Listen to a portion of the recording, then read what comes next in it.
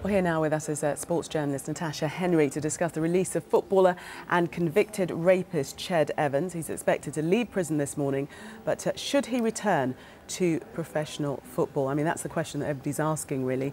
What's your view?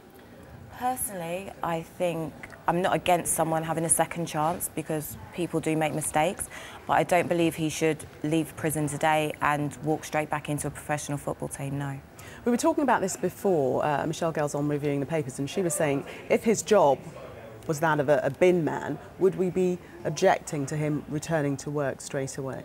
I think that's a very valid point, because if he was a bin man, would he be able to walk straight back into a job? It's very unlikely. He has been convicted of rape, even though he still maintains his innocence. He will be on licence for the remainder of the 5 years, and he'll be on the sex offenders register. There's bigger issues about what he can do in his life in regards to working alongside and with children, and it seems like a lot of people are missing that point. That is another thing that came out, the fact that he is a role model. There are many young people who look up to footballers, rightly or wrongly. Will he be able to resume that role at all? I think if you make a mistake and you atone and you learn from that, then of course you can be a role model, because it's about coming from the bottom up, so to speak. But I think at the present time, he needs to take a step back from football and concentrate on rebuilding his life.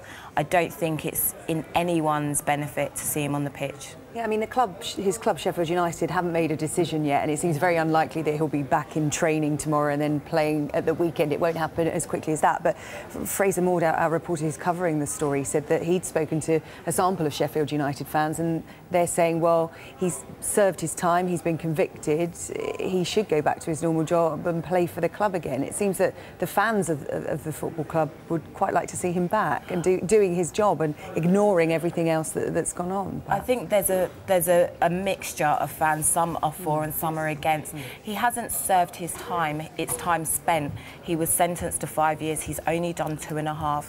Maybe if we wait until the end of that 5 years, people may feel like it's acceptable for him to be on the pitch. But I think right now it's too soon.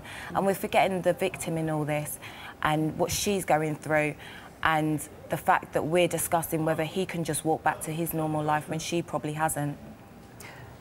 But do you believe in second chances, though? I do believe in second chances, but I don't believe that second chances come the day after an incident happens. I think that takes time and that takes work, and whether that's attending classes or re-educating yourself.